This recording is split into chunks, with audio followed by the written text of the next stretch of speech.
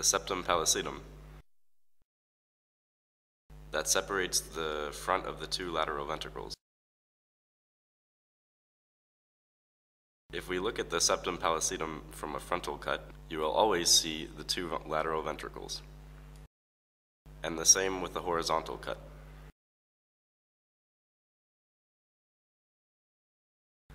Forming the lateral wall of the lateral ventricles is the head of the caudate nucleus. The caudate nucleus, the body of the caudate nucleus, and the tail of the caudate nucleus. Once we find the front of the lateral ventricles, we can locate the alternating sequence of gray matter and white matter.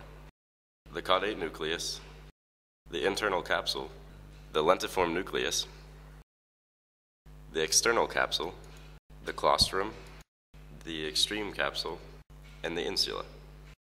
In the frontal cut, we find the same sequence with the septum pellucidum, the lateral ventricles, the head of the caudate nucleus, the internal capsule, the lentiform nucleus with the putamen above and the pallidum below, the external capsule, the claustrum, the extreme capsule, and the insula.